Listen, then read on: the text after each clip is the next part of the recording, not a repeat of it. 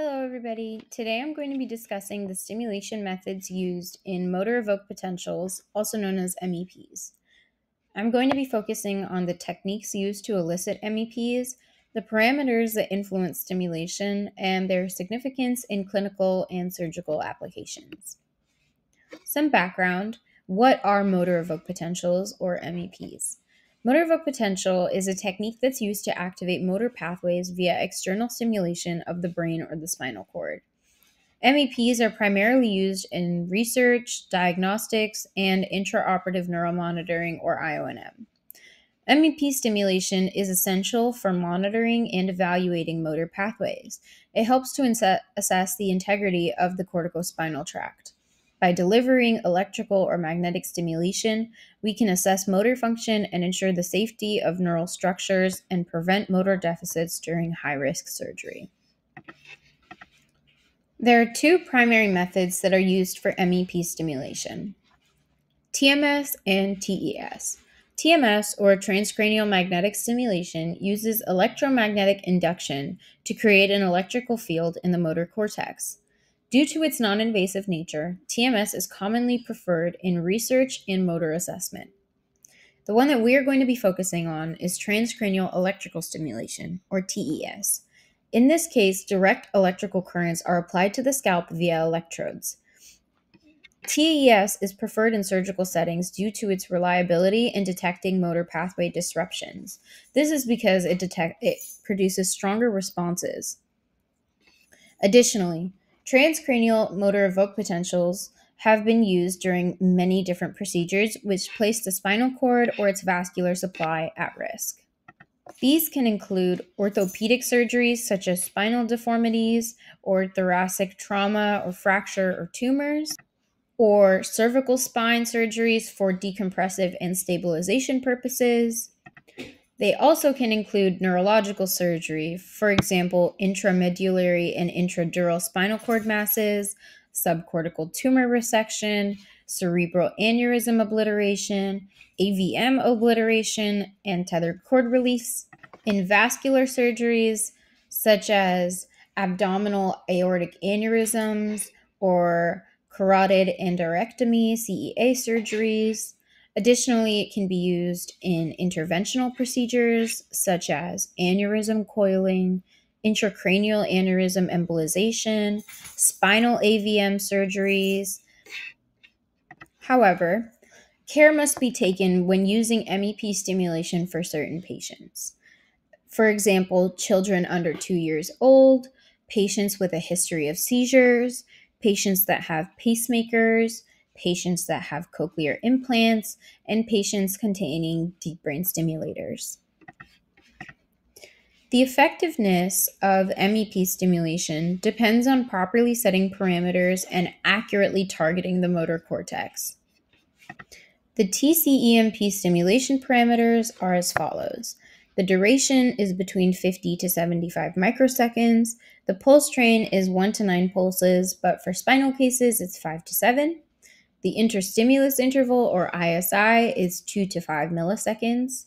The frequency is 200 to 500 hertz, and the intensity is adjusted until muscle responses, also known as myogenic responses, are generated, or it reaches 600 volts. So the stimulation intensity is adjusted based on individual motor thresholds. Following the stimulation of the cerebral cortex, it takes approximately 3 milliseconds to the peak of an excitatory postsynaptic potential, also known as an EPSP, in a spinal motor neuron. Additionally, stimulation rates of less than 200 Hz are needed for temporal summation at motor neuron membranes. The pulse configurations can be as follows: single pulse, which are used for basic motor threshold assessments; paired pulse, which are typically used when studying cortical excitability; and train of 5, which is used in surgery for stronger activation. I've included a graph here that depicts 2, 3, and 4 pulse trains at different muscle lengths. Electrode placement is crucial for effective stimulation. Standard electrode placement in MEPs is C3 and 4 on the scalp, depicted here on the left. Using C3 and 4 ensures bilateral motor activation, which means that it activates both upper and lower extremity muscles. Alternative sites depicted below, like C1 and C2, may be used depending on surgical needs. Additionally, the preferred electrodes during MEP are corkscrew electrodes. This is because they have lower impedance and they have more stability in their placement. MEP relies on many mechanisms, one of which is temporal stimulation, in which repeated pulses are delivered in order to increase neural excitability. They do this by increasing the likelihood of neuronal activation. Within MEP, the cortical spinal tract is the primary pathway that is studied. Cortical neurons, which are depicted on the left, are nerve cells that are located in the cerebral cortex. They are responsible for processing and transmitting information throughout the brain and nervous system. The most relevant cortical neurons are pyramidal neurons, which are depicted here on the most right-hand side of the left image, particularly those found in layer 5 of the motor cortex. Excitatory neurons are responsible for projecting to the brain stem, the spinal cord, and other cortical areas. MEP stimulation targets these neurons to activate motor pathways. Transcranial electrical stimulation, TES, and transcranial magnetic stimulation, TMS, directly or indirectly excite these pyramidal neurons, leading to signal transmission down the cortical spinal tract depicted here. Lastly, MEP is reliant on threshold-based response. This means that intensity is gradually increased in order to reach a reliable motor response. While MEP is a powerful stimulation tool, a lot of factors can affect the accuracy of the results. Variability in responses due to patient factors such as age, medication, or fatigue following surgeries can affect the results. Additionally, small variations in electrode positioning can alter MEP responses. Additionally, interference from artifacts, also known as signal noise, can affect the interpretation of MEP responses.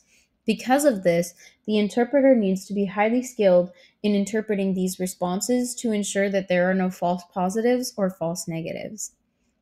Lastly, anesthesia can have effects on stimulation. I've included a chart here of various anesthetic drugs and their effects on MEP latency and amplitude. For example, sevoflurane increases latency and decreases amplitude. Nitrous oxide increases latency and decreases amplitude.